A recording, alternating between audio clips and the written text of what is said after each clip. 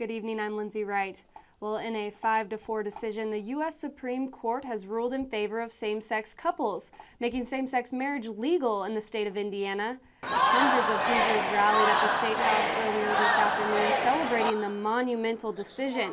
Governor Mike Pence responded, saying the administration will abide by the ruling of the court, but he's disappointed that the Supreme Court failed to recognize the historic role of the states in setting marriage policy. Well, Porsche owners from Seattle to New York made the drive to French Lick this week to take part in the Porsche Club of America's Porsche Parade. PCA members stayed at the French Lick Hotel where they could participate in competitive events such as autocross races or take a cooking class. The resort and the PCA have worked together for about 5 years.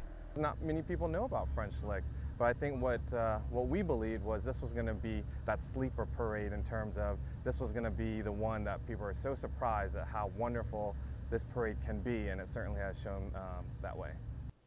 Well, Indy Metro Police say anyone who tokes up at Wednesday's inaugural service of a marijuana-centered church will be subject to arrest.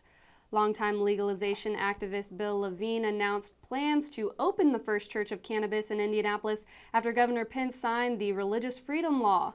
But Marion County Prosecutor Terry Curry notes RFRA is no defense if the government can show a compelling state interest that outweighs a religious belief.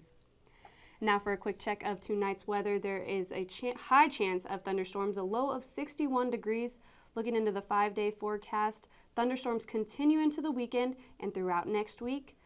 For more local news, log on to WTIUnews.org.